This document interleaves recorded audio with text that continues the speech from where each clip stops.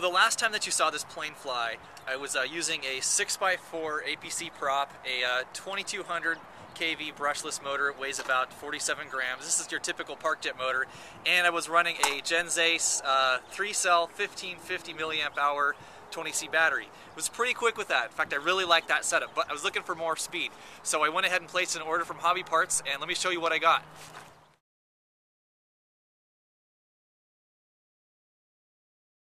So it's a little hard to see in here, but I'm actually running the 60 amp ESC that I originally got from my A10 build. So I got the 60 amp ESC in there. I've got a Sky LiPo right here. It's a 1600 milliamp hour 20C discharge battery. And what you can't quite see under the hood here is about a 26 or 2700 kV brushless outrunner motor that I'm running on here. I believe they market it for ducted fans, but I put a prop on it. And I also got the prop from them. This is a 4.5 by 4.5 propeller, and I have to say I'm really happy with the construction quality on this propeller. The plastic, it's flexible but yet also strong. I've already run this prop a couple times, haven't had any problems, haven't been landing on pavement, but I haven't broken the prop either. So it's working real well. So I'm going to go ahead and put this plane back in the air with this new power setup. We're going to go and see how fast it can go. Hopefully I can get some good consistent full throttle passes by me and get some good audio, because what I'd like to do is see if I can run this through a program that actually calculates how fast you're going based on the Doppler sound that it's getting. So let's put it up in the air and see how fast it can fly. Okay, so here we go. We've got the new power setup for the MikeysRC Pylon Racer.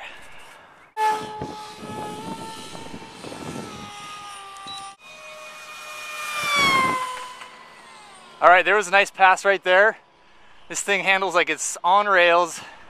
Really like how this plane flies. I don't know if it's because of the speed it's going or what, but barrel rolls just fine. You know, all the typical kind of aerobatics you might want to do.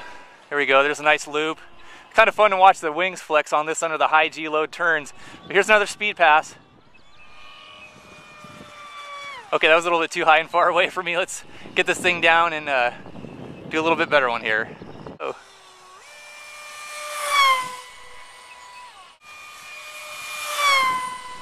Alright, that was a good one.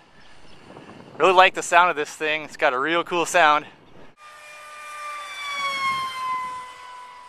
Alright. Now the cool thing about this plane is it actually seems to glide fairly well. There's power off. Look at that thing. It's just got a pretty good glide ratio actually. Surprisingly, there's a lot of weight for not a lot of wing area on this thing.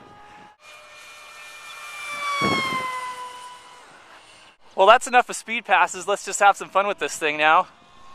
Watch this. Whoa. This thing is just real quick.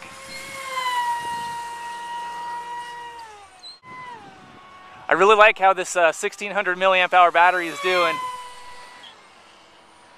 I had a 1300 milliamp hour 4-cell in here and just did not last very long.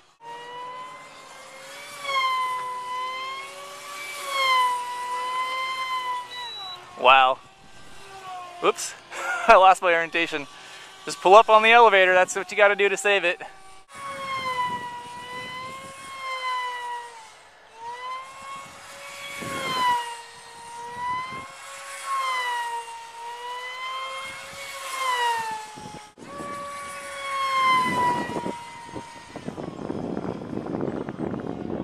Here we go. Power off. See how it's slow we can... Well, he's going to glide for a little while.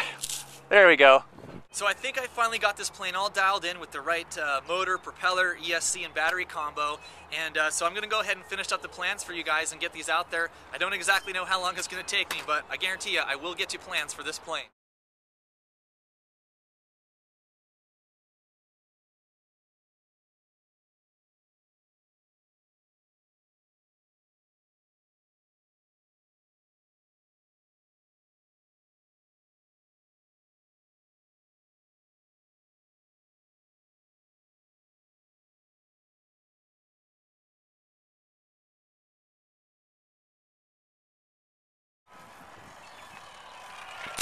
Ooh! But it survived, no problem.